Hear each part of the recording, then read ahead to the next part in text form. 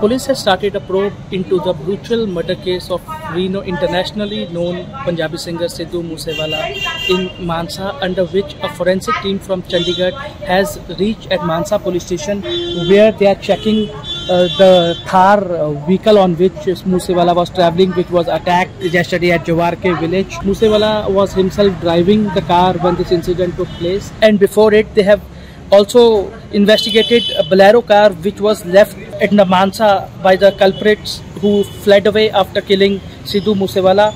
It is reported that at least 30 shots were fired on the vehicle in which Moosewala himself was driving. We are here to examine the scene of crime. We are examining the Thar on which the firing has took place, and we are still examining how many rounds were fired and what the distance, what the angle of fire.